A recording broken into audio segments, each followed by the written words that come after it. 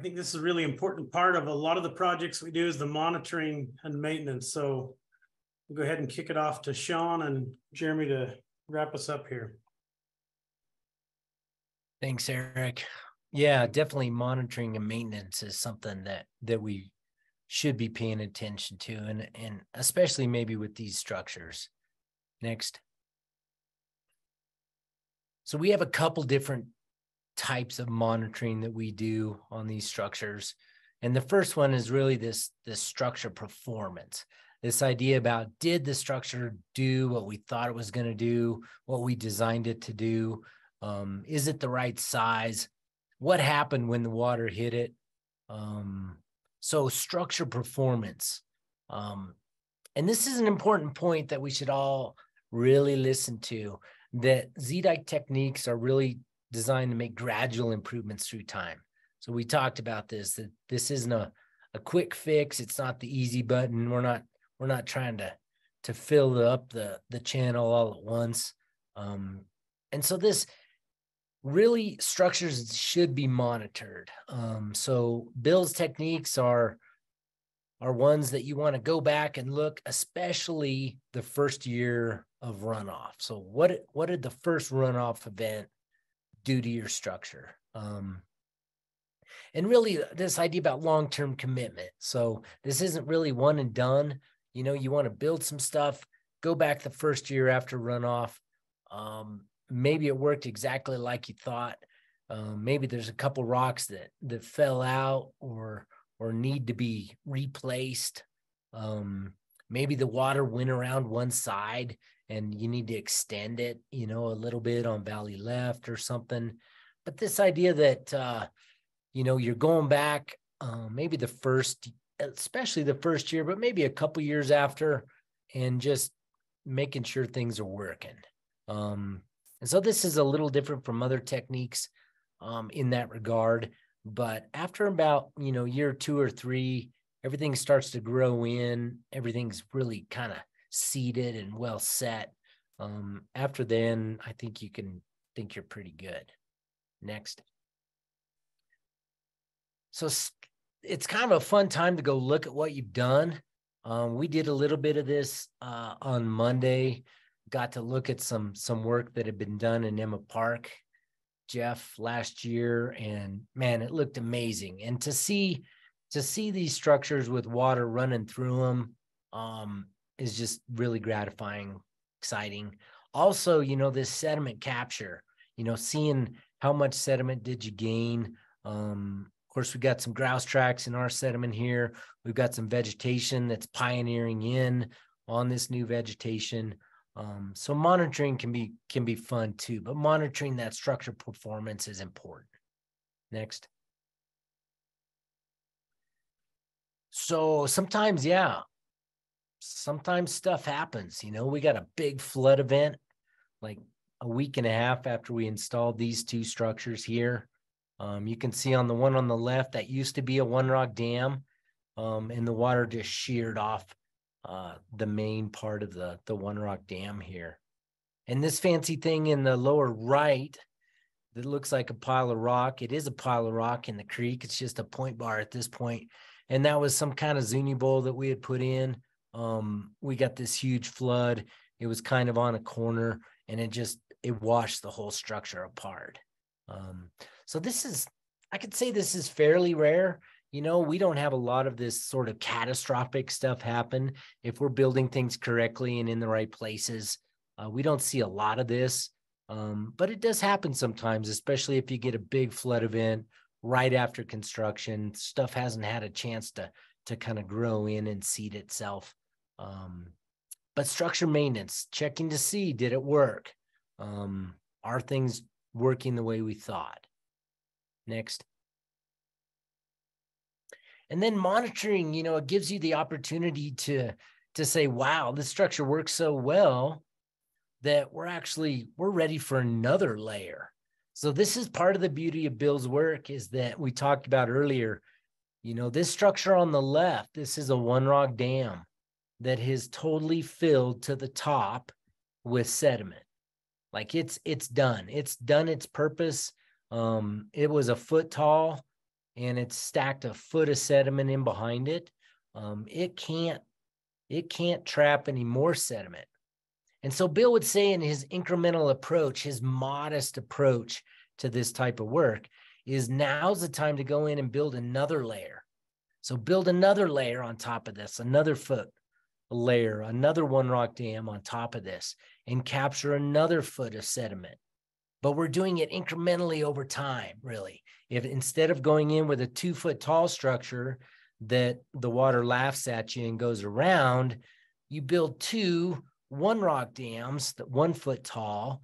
Maybe I think this was 4 years apart. And so this monitoring can reveal, how successful were the structures and inform, is there more work that can be done there? Next. Then there's this other type of monitoring. So we just went over like structure performance monitoring. We call this kind of monitoring the sort of outcome-based monitoring. And in the Gunnison Basin, we use vegetation really as a surrogate for our success. And so this is Renee Rondeau's work from the Colorado Natural Heritage Program. She's an amazing ecologist who started in 2009 with this project and has been working on it ever since. She's come out with a paper just recently that's been submitted. Hasn't been accepted yet, but this is her work. And it's really about, can we monitor the vegetation as a result of our structures and what they're doing. And Jeremy went over this a little bit before with the NDVI, the satellite-based remote sensing that shows that these structures are ultimately increasing the productivity of these sites. But these are her goals. They increase the mesic meadow resilience, especially in the face of climate change and extreme drought events. And so to increase average cover of sedges, rushes, willows, and wetlands, and to decrease uplands. Next. And so these are line point intercept transects. Some of you are familiar with that type of work. And she's got some amazing data that's going to be coming out. But so she had controls and treated areas, and you can see some of the results here. She found that it generally 5 years is when a site, really has had a chance to respond. Some sites respond right away, but in general, I think she was finding that maybe 5 years is when you get the most response showing. Next. So another style of monitoring that we use a lot is just photo points, right? These are super easy to use or to do. Renee is super militant about her return photos. There's definitely a way to do these. You'll notice, skyline's the same. She tries to take it on the same day every year. You even have to wear the same hat, if you're in the photo, stuff like that. But so photo points can be super revealing about what is happening as a result of your work. So in 2012, they installed this Media Luna to spread water back out from a channelized situation. The water was just channelized going through this meadow. And so you can see the results, in 1 year, 2 years later. Pretty amazing. And so she has all this data about, that the sedges increased, the Canada thistle finally got excluded, it got too wet. So photo points can be a great way and a cheap, sort of cost-effective way to monitor your site about what's the outcome of what you've done. Next. Some other things that we're experimenting with is really this idea about soil moisture, maybe. So using, various techniques. This is Andrew Breibart from the BLM. He's with the Forest Service now, but he was the hydrologist in Gunnison for over a decade. And he's collaborated with universities and students to come out and do projects on our areas. And he's used a variety of techniques, so controls and treated areas. but looking at soil moisture and measuring precip, soil moisture, trying to figure out what kinds of effects were happening underneath in the soil as a result of our treatment. So this can be another idea about what are you monitoring. This is a good one. Next. Yeah, okay. That's the goal, increase soil moisture, you betcha. Thank you. Next. Camera traps too, you know, everybody's got their Reconyx cameras these days. These can be pretty powerful too, you know, for showing how are these areas being used. And, you know, this is some work from Colorado Parks and Wildlife, Nate Seward. He's really trying to look at, are we having an effect on sage grouse, Gunnison sage grouse specifically? So he's got control points and treated areas. Camera traps can be really fun to show you who's using these areas, what kind of effect you might be having on wildlife or other. So that's outcome-based monitoring. Again, some camera traps. Next. And Jeremy, you're going to talk a little bit about this.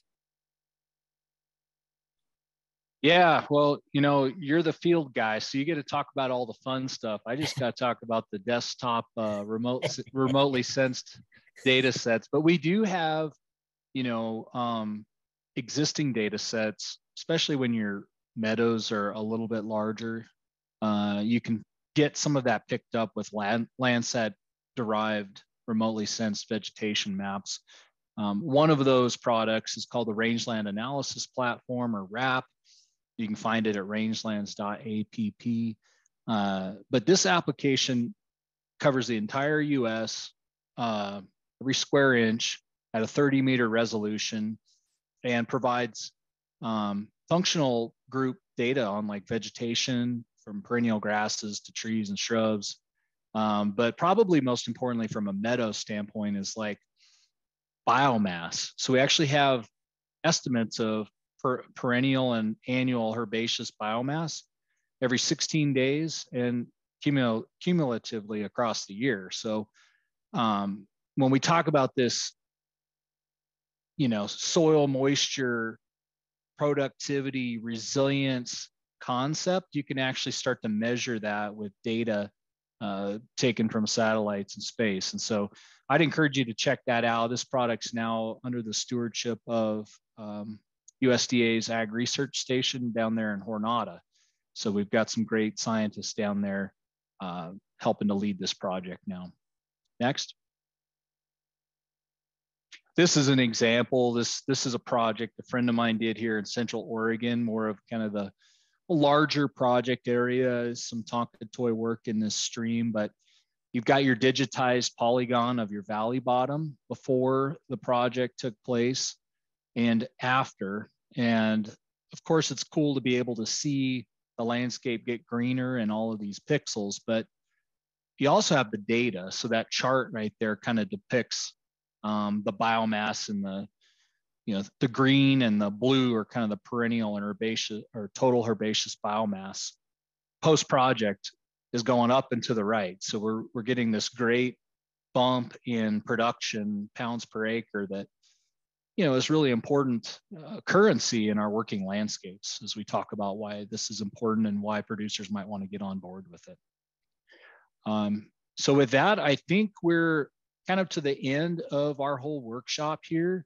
We're going to bring Eric back up and I guess have a broad discussion with any final questions or, you know, all of the panelists and presenters coming up here. Yeah, so would encourage you to just, if you have any other questions, I have a couple that have been sent in that we'll touch on first. And so I don't forget before we go, watch your email in the next week or so. We're going to kind of send a follow-up that will include all the Q&A with all the questions and all the answers written out from the different presenters. We'll also have a survey just to make sure how this was received and see if there's holes in what we presented to make sure you got the whole picture. And then there'll also be, you know, a lot of the links and different things that were given in the chat. So we'll hopefully give you all the resources that were talked about today. Also props to the wrap tool that Jeremy's shop there at Working Lands came up with. I use it a ton in my current job, especially with the drought the last few years. It's a really good way to look at your landscape. So, all right, so let me start with throwing a couple of questions out there that were left over. And then, you know, again, feel free to, this is your chance to kind of catch up on anything that you might have questions about. So Rose Smith had asked if there's a database example or a database with different examples of projects to look at to kind of get an idea of what is possible. I think maybe Dan and some of the others can help us out. In WRI, the Watershed Restoration Initiative database, there may be some of those. Is that fair, Stan, Dan, Clint? I assume some of these have been funded through WRI. Jim shaking his head. So that's one place. Yeah. Jeremy, are there other places that they can go to kind of get some examples of projects that have been done? Yeah, you know, this is a perennial problem and one that I get my feet held to the fire over, because we've been running around the West getting people all fired up. They go off and they do this stuff and it doesn't take a bunch of money. And so there aren't all these like huge federal contracts you can track back and say that's where that's happening. But I can tell you, there's pictures all over the place. There's people doing it. It's happening. It's a frustration for a lot of us who are trying to network and connect everyone. But I will drop a link into the chat. There's Joe Wheaton's group did a project funded through Oregon, but it's West-wide. It's called the Low Tech Process-Based Restoration Explorer. It's a website with a map that you can enter your projects in, and you can see other people's projects. And so if you're inclined to do so, I'd encourage you to check that out. Contact the people in your area that you're interested in, those project details, or even consider adding your own projects so that others can kind of learn from you as well. But there's definitely a lot happening across the entire West. It's just not well tracked.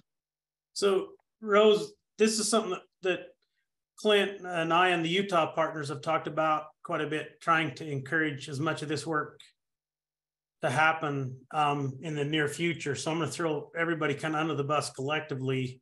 If you'll reach out to us, those of us that have kind of helped put this together, you know, would be willing to come out, maybe even walk your piece of ground with you to make sure, to give you some ideas of what's possible, what's not possible. Again, recognizing the need sometimes to kind of help people get started. So look for that. We'll try to put something together a little more formal in the future. That's our plan, is to kind of create a nexus here locally to help with some of that. Because I know just having Sean and Jeremy come out and spend a day with us made a huge difference for us, just having somebody that's been through a bunch of these. So we'll try to replicate that a little bit. But thanks for the heads up on that other database, Jeremy. One of the other questions, this kind of probably goes back to Sean, specific to one of those last structures you showed. It said when building the second layer, so this is the one that I think filled up with sediment. They want to know, once you fill that up, would you want to move that next structure upstream just a little bit to give your water kind of a stair step down, or do you build it exactly on top of the existing structure that's filled with sediment?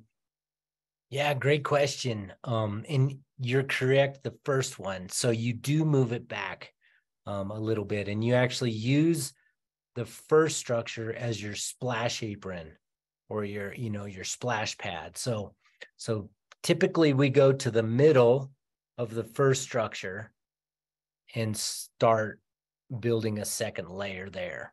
And so it'll take a little bit more rock because you're higher up in the channel, which makes it wider. You know, you're going to have to go from side to side. So a little bit more rock to do that second layer, but definitely step it back and use that first layer as your splash apron. Yep. Awesome. Kind of along the same lines, again, from Scott Chamberlain, what's the maximum stream order on which these techniques have been installed? So I think how much stream can you handle with these type of techniques? How much water flow? I think that's what Scott is asking. Yeah, that's a tough one to answer. I know that we've worked in some really big drainages, but it matters if it's like if you're dealing with sheet flow, you can do a lot. If you've already got a channel and water's really rushing, you might want to be a little bit more modest there. But typically these structures here, you know, kind of an interesting divide here is that the BDAs and the woodwork, really more popular, more useful in perennial systems. And so this stuff we're talking about is mostly ephemeral systems. So not perennial water generally, maybe some spring fed stuff a little bit. So not a ton of water. So that might be kind of a cutoff, Scott, that you could think about a little bit there, perennial versus ephemeral. But again, with this modest approach, so not very high, your structures aren't super aggressive. You can work in places that with that modest approach, and have good results in pretty big areas.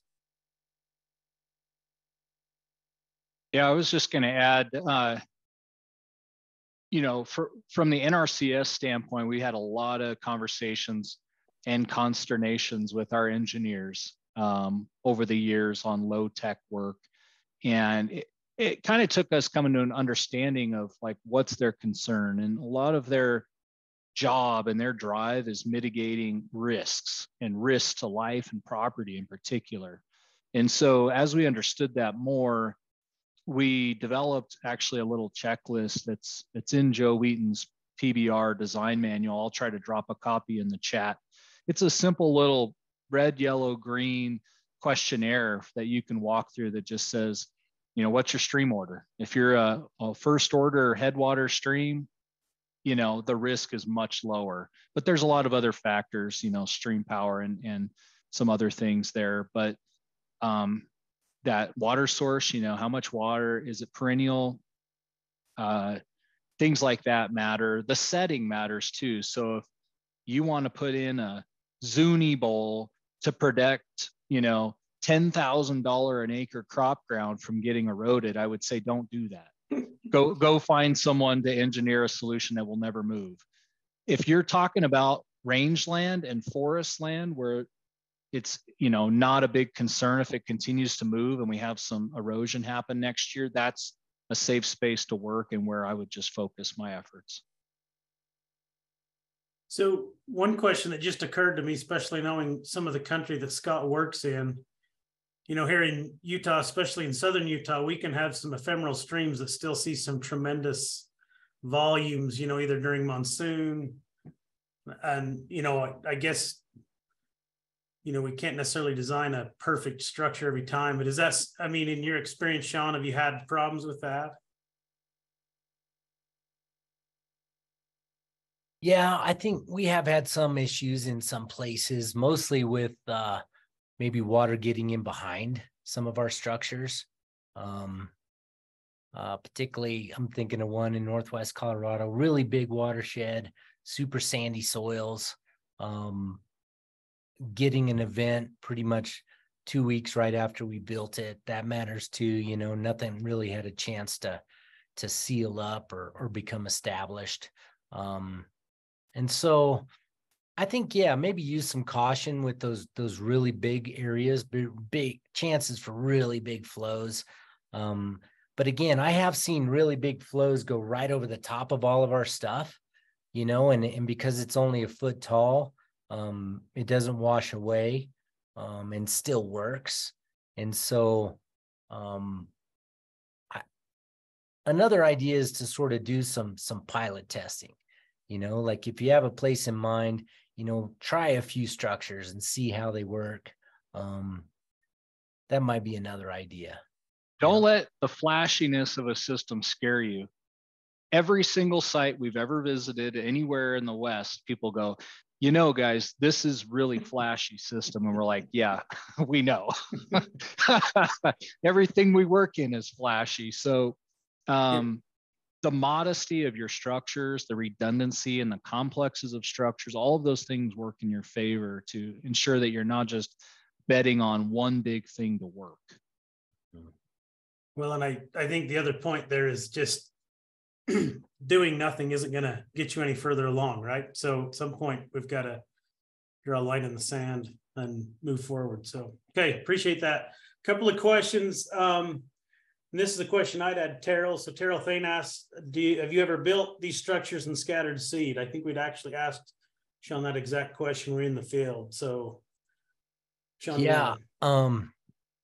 And Bill used to always use seed. You know, he would seed down in New Mexico and build his structure right on it. And so Gunnison Basin's a little freakier. You know, one of the things about such a diverse coalition is no one can agree on like a seed mix. You know, it's super contentious, you know, to have one seed mix. Yeah. So you guys are more reasonable. I would say if you have a chance to use seed, absolutely. Because really, again, what we want to affect is those plants. And so the sooner that we get plant colonization and stuff growing in these structures, the better off we are. And so absolutely with the seed. Great question, Terrell.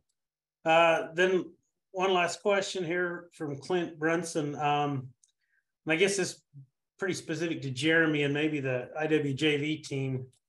It said it would be great to see a time lapse of building some of these structures. Do you, or do any of you have something like this? Kind of a video as they're being built, kind of a time lapse of the structures being built. Yeah, Sean, I think, I'm not sure if we have time lapse, but we got, you know, Hollywood Sean Connor here. There were some really nice videos that were put together by the Wyoming Fish and Game that I think, if I recall right, kind of walked through a little bit of the thought process in the field. But yeah, I would hear myself talk, but I know you do, but you're really great. So I'm going to drop that in the chat, but I would highly encourage you all, if you haven't seen it done, to do it and share it with us, because selfishly we want to use it. Like that time lapse out of Wyoming, I just got from our folks up there who put it together. And so we're sharing these resources that all help one another communicate why we might want to do this with others. You know, Jeremy, yeah. there was a, when we did our little field trip, the PR person in the Northeastern region did a time lapse of us building a rundown down one of the chutes going into a creek, but I'm not sure where that file ended up. You know, just one thing I would encourage Utahns to do here is connect with one another, and hopefully we can share a participant list, you know, with who is here, so you all can reach out and like share resources, because this type of work is collaborative. It's easy, but it's collaborative, which makes it a little more like we should share labor, share resources, share ideas. And so I think that's a really important part of where we've seen success after Sean and I leave and go to the next place. And that we have, I don't know if it's been explicitly mentioned, but, you know, we used to just do these workshops in person, and we'd come and teach this classroom material in the classroom with like 30 or 40 people, and then we'd go build stuff, because that's where the learning happens. But we found with COVID, we learned how to blend this virtual content with the field component. So now we can give you all about this much awareness for 200 people.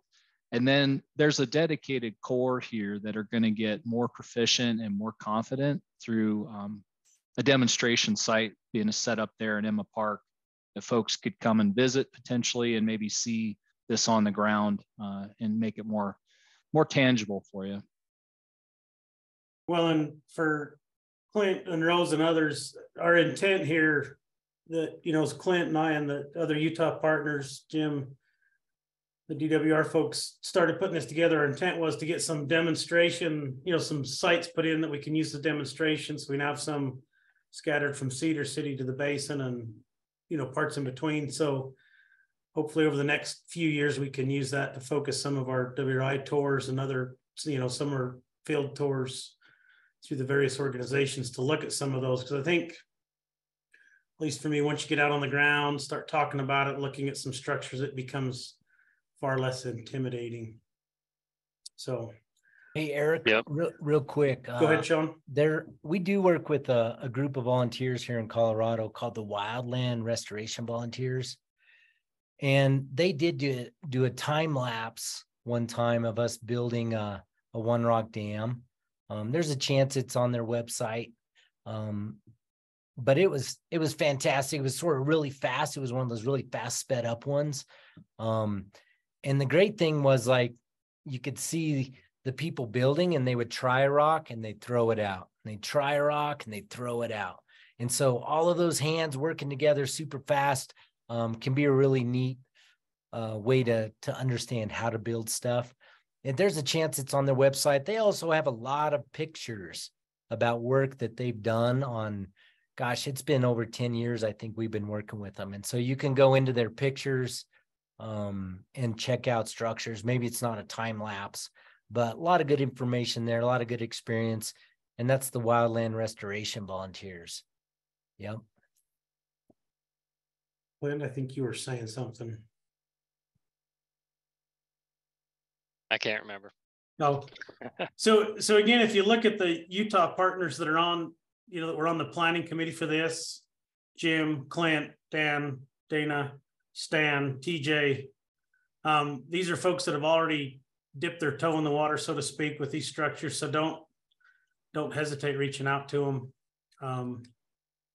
They can give you some pretty good guidance. And again, hopefully our plan is not to be kind of one and done. We're hoping to continue some of this because I think this is a tool that will be pretty applicable across quite a bit of Utah. So, all right. So if there's no other questions, any parting comments from the crew? If not, we'll shut it down and send everybody home. I just want to tell everybody just not to be afraid and go out and try it. It'll be easier and more fun than you thought it would be, and the results or the outcome is really rewarding. So just go out and try. And the risk of failure is low as long as you follow a little bit of thought process that we provided you with here today, and planning and permitting and whatnot, and keep this as part of your broader toolbox. I mean, this isn't just a flavor of the month. This is one more thing to help you see a fuller picture on the landscape and be able to address it. But I really want to thank the Utah partners. This has been a year in the making, and the joint venture and BLM for funding support for Sean. And it takes a team to pull something like this off. So thank you. Absolutely. I've been super impressed with this partnership and the folks in Utah. I spent about 10 years in Utah and actually learned how to put rocks together in Utah. So it is fun to see all of you coming together like this. And yeah, it's going to be good. So looking forward to our workshop too. Awesome. Okay, with that, we'll turn y'all loose. Thank you very much for participating, and we look forward to working with you more in the future.